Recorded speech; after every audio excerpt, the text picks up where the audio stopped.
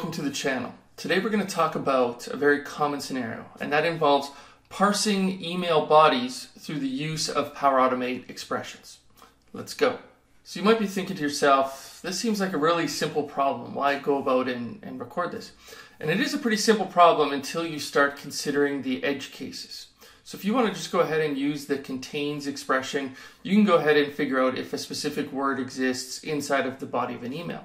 But what happens when you've got embedded words? So let's take for example, let's take the word hat. Hat can be nested inside of many other words like chat and that or thatcher.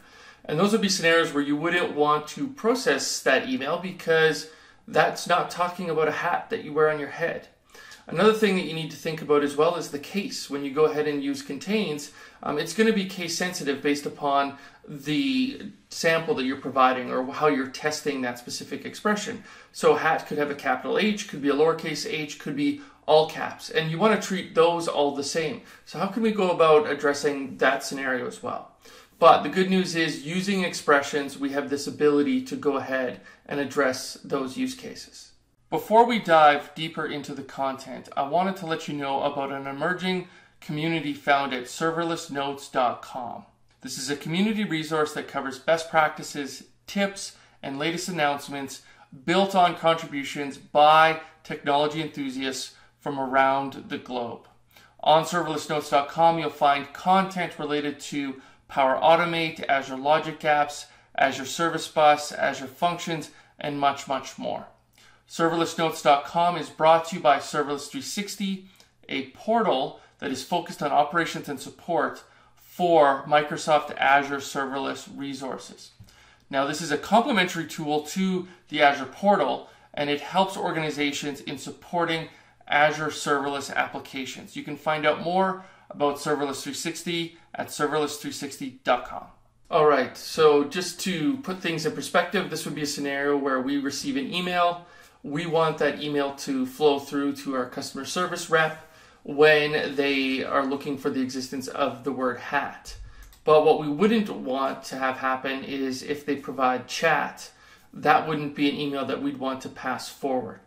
So with that out of the way, let's just go ahead, let's just see this in action and see a demo. And what I'm going to do is I'm going to run through the demo first, and then what I will do is then go through piece by piece and show you exactly how it was built. Okay, so now we are going to go through the demo, and where we're going to start is in email.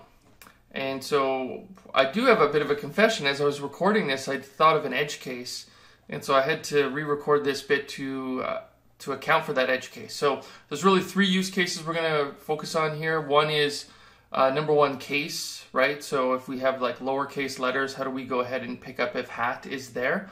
The other one is going to be where it's embedded in another word. And so that would be where we have something like that, which contains the word hat. And then the third use case, which was the one that I stumbled on, was when we start with the word hat, but then we could have subsequent letters. And so an example of that is the word hate. And so we're going to address that use case as well. So let's go ahead step by step. So the first use case is around the word hat itself. So let's go ahead and let's send that off. And here we can see we've got the word hat. And so let's click on send. Now the next use case is going to be the one that embeds the word hat. So in this case, we've got the word that in our email, and so we want to be able to account for this use case as well. So let's go ahead, let's click send. And then the third one is that edge case that I was talking about, where it starts with the word hat, but then we have additional letters after the fact. In this case, it's an E because we have the word hate. So this is something where we wouldn't want to go ahead and process that particular email. So let's go ahead, let's click on send. Now here, let's go just into the editing experience, and then we'll go through the run history for each of these. First thing that we're going to do is we have an email trigger. I've included a subject field of order, and this is just so that I'm not pulling on all of these emails in from my inbox, which naturally isn't useful. I've got a couple optional steps I would call. It kind of depends on preference. I don't think it alters the behavior of the expression itself. But naturally, when you have emails, you typically have them being drafted in HTML. And so you have all of this additional HTML format that just actually doesn't provide you a lot of value when it comes to parsing. So all we're going to do is we're going to take the body of our email, which is going to be in HTML, convert it to text.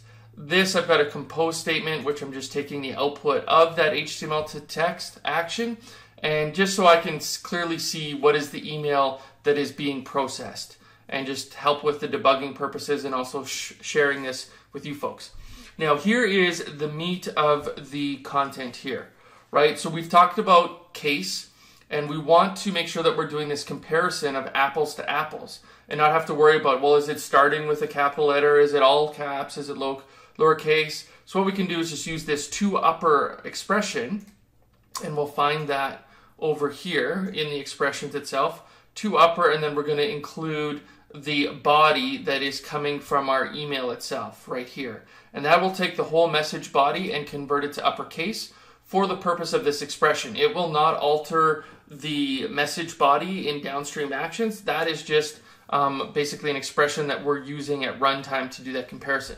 Now the next bit is we're going to go ahead and see if that message body contains, and notice how I've then converted this to all uppercase so that we can basically compare apples to apples. Now this is where it's very important.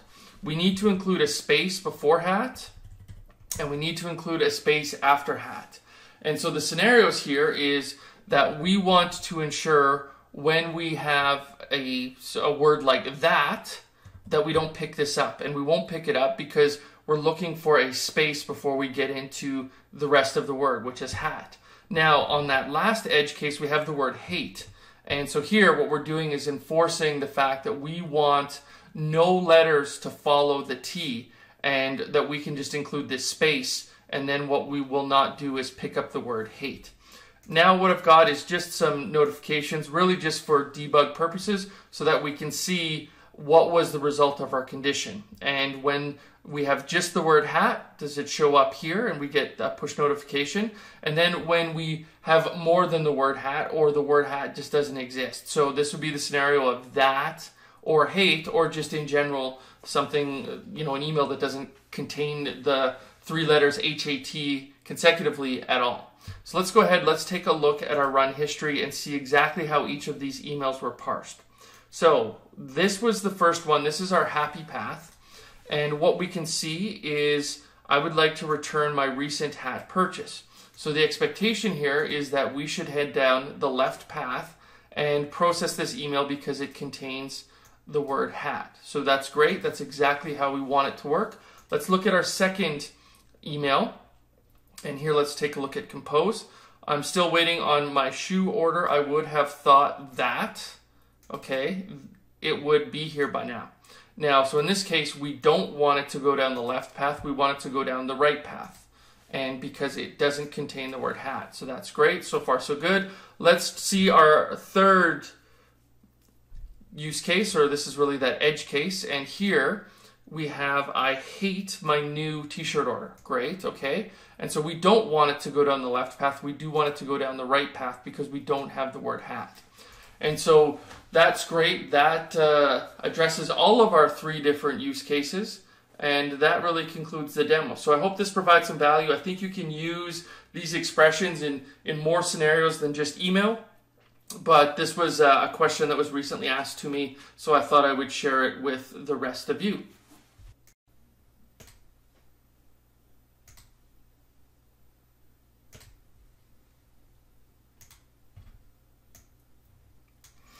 So that concludes today's episode. Thanks for checking it out.